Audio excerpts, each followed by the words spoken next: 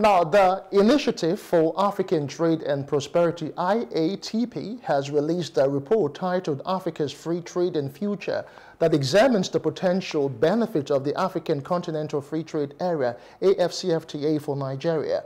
According to the report, the AFCFTA could help Nigeria reduce its high unemployment rate of around 40% by boosting industrial growth and expanding trade. One of the report's authors, Alex Jolene, stated that strategic implementation of the AFCFTA could create sustainable economic change in Africa by increasing wages, strengthening the manufacturing base, and improving agricultural efficiency. Executive Director of Ominira Initiative, Larry Peter Elufison, further explained that the AFCFTA presents an opportunity for Nigeria to move beyond crude oil exports and expand its manufacturing and agriculture. He added that the agreement could lift 50 million Africans out of poverty, with Nigeria expected to experience one of the highest reductions. Now, the report suggests that the AFCFTA has the potential to increase intra-African trade by 52% by 2035, which would be particularly beneficial for Nigeria given the size of its market. It also highlights policy recommendations such as infrastructure investment, harmonization of national policies, and support for small and medium enterprises that could help Nigeria leverage the AFCFTA to drive economic development and lift millions out of poverty. Now back to our discussion on the budget and economy. International finance and economic analyst Mukhtar Mohammed joins me now for more on that conversation. Thanks for joining me, Mukhtar. Mukhtar, good morning to you. Let's talk about the nation's 2025 budget. Are you with us? Yes, I can hear you. Thank you. Good morning, Justin. All right, let's talk about the budget that we are proposing for the year 2025. I want us to look at some of the key parameters. I feel we are being too optimistic with what we have right now. Mukhtar, we are projecting an exchange rate of 1,400, you're even smiling, 1,400 naira to the dollar. And we're looking at, let me see, an inflation rate of about 15.8%. Mukhtar, we have well over 30. What's going on? What are your thoughts, really? I agree with you that this is the most ambitious budget. The last time I said it, their budget, last time also I used the same statement. I said it was an ambitious budget. And I'm still using the same statement today again, saying it was an ambitious budget. Wow. And that last budget have not even achieved anything that we've always desired that it will achieve. And I'm not sure this present budget is going to be anything different. You just hit the nail on the head. Exchange rate of 1,400. I mean, I don't know how we can achieve that with the kind of exchange rate that we have. Oil production of 2.06 million barrels per day. That is also very, very ambitious, where we cannot even produce 1.4 million, 1.7 million barrel that we estimated at the last budget oil benchmark. $73 per barrel we do not. Hello, Mukhtar, are you still there? All right, we'll try. Never can see. I think still a lot to be done. Yeah, go ahead. Yes, I can hear you. Yeah, we can hear you. Go ahead. So there's still a lot. You hit the other name, 51%. I mean, 51% down in inflation. That would be. We remember we talked about if you remember the miracle of the man when the Nigerian Flying Eagles were down at that time by 4-0 and equalized and won. So this would be an economic miracle of the century to bring down inflation by 51% within a budgetary year. I mean, it's going to be huge. It's going to be. I want to see how that miracle will happen, but as I'm sitting here, I don't see that happening. Because I still am wondering, because knowing where we are at, over 30% rate of inflation, and the naira swinging to about 1,700 naira, I don't know, what do we expect to do differently? Like you said, the miracle that we could do to really attain that, because we're also proposing a debt servicing increase by 91.2% to about 15.38 trillion naira. which is about 32.1% of the total budget. How well are we doing with our debt servicing, Mukhtar? Yes, our debt servicing has not been good. I mean, you remember we talked on this program. There's a time that the Minister of Finance said they're going to go back. The revenue has been good. They might not, they are not planning to do any new borrowing. Yeah. And again, you remember they are even still telling us that they are borrowing in 2024, yet they are borrowing about 1.something trillion based on an exchange rate of 800 naira to $1. And I said, I don't think since this administration came in, we've seen an exchange rate of 800 naira to $1. So I don't know where they got that their parameters from, that it should be 800 naira. Remember that was what they used as the exchange rate at the time that they were passing the 2024 budget. And we never achieved that. So I don't know whether they have borrowed it at that time. They are still putting it, and we have willing buyer, willing seller. So I don't know this economy policy of President Tinubu and his team. It seems to drive us into a lot of confusion, and we are thinking, how will this happen? Maybe they know what we don't know. So for the debt profile, that means it has gone up. Again, we are going to see reduction in terms of capital expenditure, which this government has prided itself to be one of those that one of the things they want to achieve.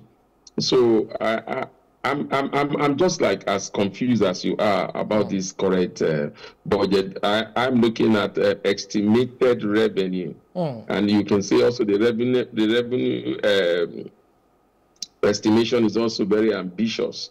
So they are trying to get more Nigerians into the tax bracket. They will get these are assumptions. Sometimes when you are preparing a budget, you deal with the reality on ground, and then you use that to project what you think will happen. But the reality on ground today, as I'm talking to you, does not support some of these parameters that we are seeing in this budget. So debt servicing going up.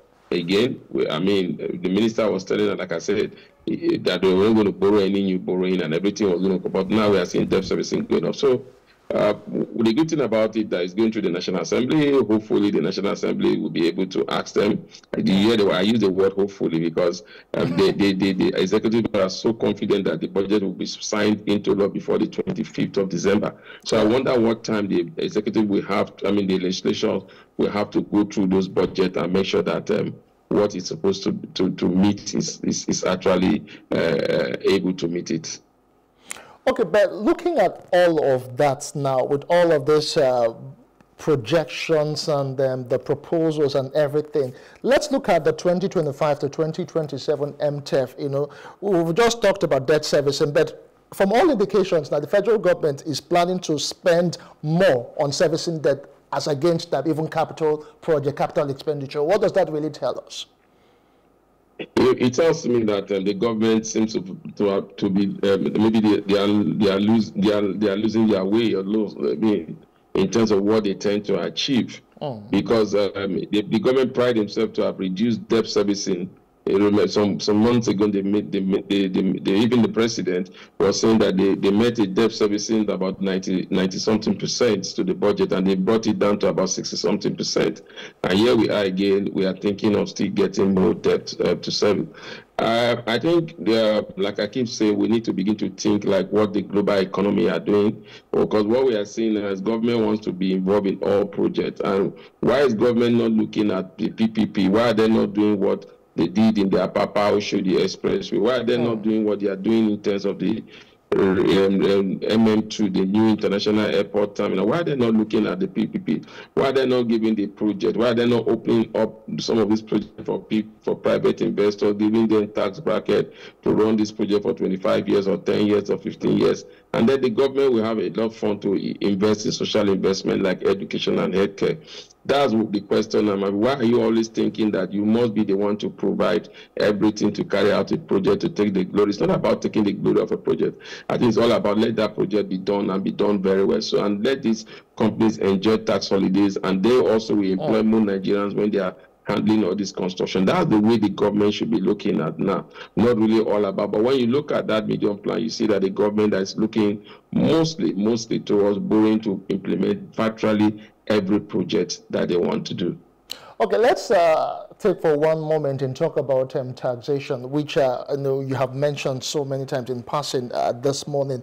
First of all, the federal government seems to want to, or has plans to drag, more people into the tax bracket, and there have been so much talk with the new tax reform. Even the presidential, the guy in charge of the whole stuff that the reform in the presidential tax reform committee came out to say that this whole tax stuff is not really targeted, at some parts of, the country, because there have been talks about that. Then again, just the other day, yesterday or 2 days ago, the FIRS chairman, Zach Adedeji, was also in the news, and he came out to say about the VAT administration, and somehow it seems to be favoring just about 3 states which have head offices of some businesses. That's Lagos, the FCT, and Rivers State. What are we not doing right in terms of our tax administration, Mukhtar? VAT specifically. Well, I listened to that interview. I mean, I read it in the news, and when you're saying that 3 states are responsible, and so what they want to do now, they are looking at consumption. And I asked myself, even if you go to consumption now, the 3 states will still be high in terms of consumption, because when you look at Lagos, they have the population. When you look at Rivers, they may not have the population, but they have the in terms of companies, and then the net worth of those people that stays in Rivers, that works in some of these companies that have the headquarters. Abuja is there also. You know, Abuja is always one almost all government parastatals head office are there. So I don't see anything different that he's saying that will happen if you decentralize the VAT, because that's what they want to do. But I think that for some states, this is an opportunity for them to make their state conducive for new investment and bringing in companies. Instead, like Kano State should not be complaining, because in terms of population, after Lagos is Kano. So when you're talking about consumption, then Kano should have more consumption, even in terms of population. So there should be any more VAT. But because of the earning ability of their own people also, is not even there for them to consume a lot of the product that will be produced in Kano. Today, as we are talking about, the biggest tomato space company in Nigeria is in Kano. So, but again, how many of their citizens or the indigents can afford to buy those tomatoes? So, government should also begin to think about how they can empower their people, and so that people will have more money to buy consumables, and the VAT will come to them. That's what because even if you say that you decentralize it, it's now based on consumption. When you look at based on consumption, these 3 particular people will still be the one to enjoy it because of the net worth, the tens of prosperities of the people that are in that area again. So it has not changed anything. And I think that's why the northern governors are saying, you know what, you need to do something different, because it has not changed the narrative. It still remains, these 3 states will still enjoy because they have the population. For consumption. So they will still have high VAT than any other state. Where they don't have the population for consumption, they have the net worth in terms of the people that have the resources to consume. So we should, if you are trying to do the value-added tax, you need to begin to encourage governors to begin to empower their people and bring in more companies into their states, and that will make every state independent. And for me, that is what this current value-added tax is supposed to achieve. But politics have gone into it. Remember, before now, if not because of politics, would have gotten judgment. Lagos and Rivers State are in Supreme Court, but they are looking for a political solution to it. And that's why ordinarily the Supreme Court would have given judgment on this, and this would have been a thing of the past. So political solution will not have this present situation, rather it will worsen it. Governors should stop complaining and begin to think how they can empower their people, pay the minimum wage, or pay above those minimum wage. If you look at all these let's leave Abuja out of it. If you look at these 2 states, as it stands now, they are paying the highest in terms of minimum wage. So they are still going to be the one to enjoy. Okay, so what I could just sum up from all of this is that the governors or the managers of the state should actually look inwards and better their own state economy, so that way they can get more collection. Is that simple? Right.